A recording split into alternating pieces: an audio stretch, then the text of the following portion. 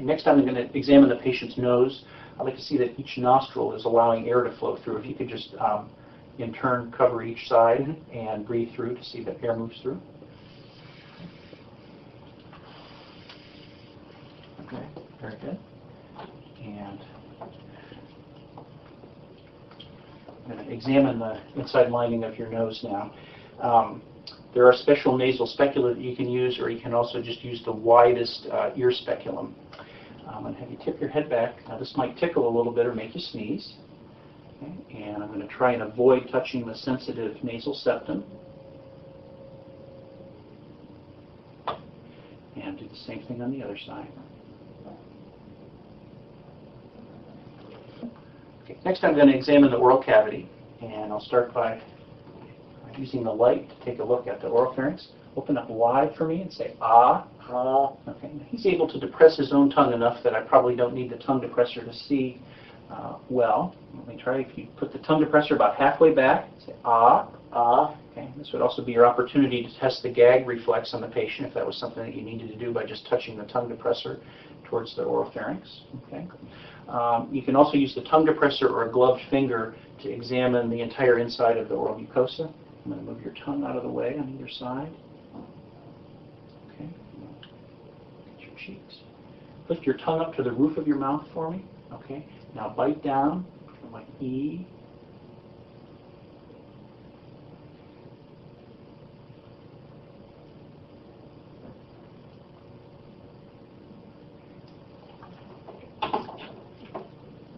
Okay, that's the end of the session today for the head and neck exam.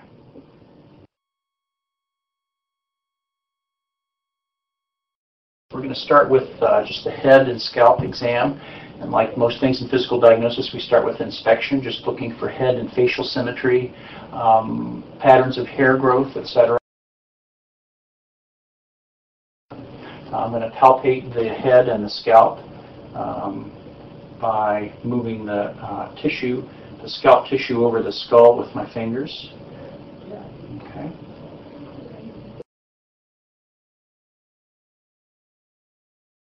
Next, I'm going to go through the lymph nodes of the head and neck region.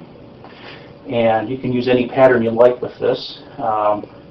Just check for preauricular nodes and posterior auricular nodes. Moving back to the occipital area, down the posterior cervical chain behind the sternocleidomastoid muscle.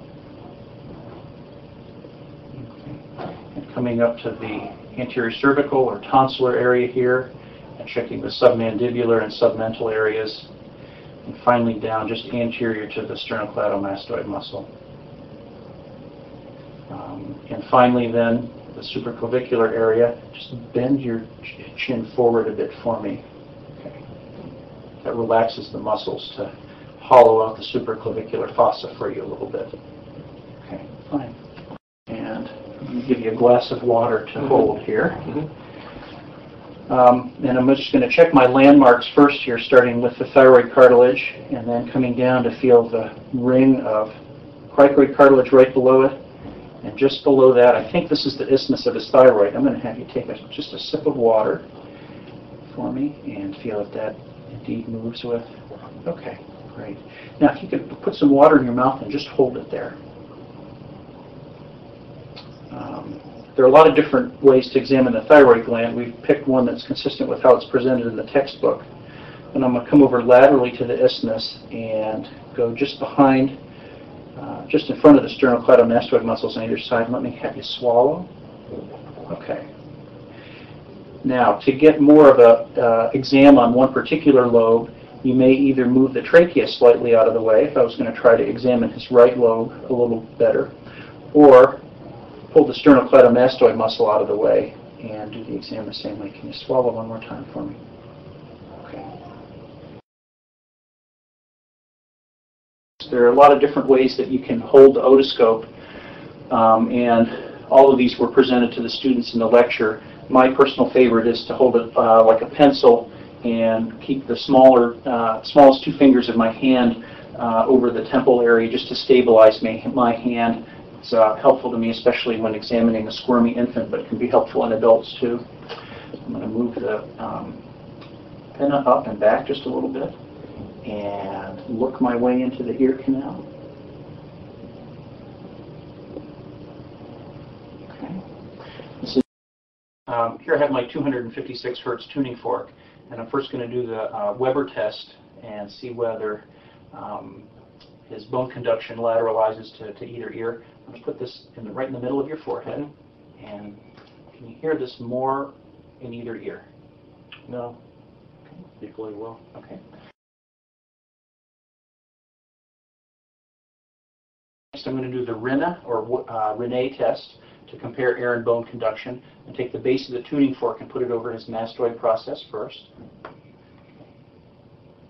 Can you hear that? Yes. Okay, tell me when the sound stops.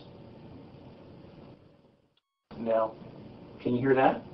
Yes. Okay, tell me when the sound stops.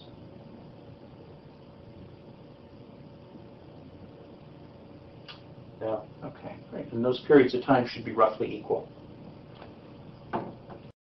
Next, we'll move to the eye exam. And I'm going to start by having you look just right at my nose, please. I'm going to lower the lower lid so I can inspect the conjunctiva. Okay. And I'm going to turn the light up next to look for his pupillary reflexes, looking right at my nose. And I'm going to look both for the direct and the consensual response here, and do the same thing on the other side. Okay. Many of the techniques with the eye exam are things that are often also done along with the rest of the neurologic exam. I'm going to check the motion of your eyes. I'm going to look right at my fingers and just follow them while keeping your head still. I'm going to go in an H pattern.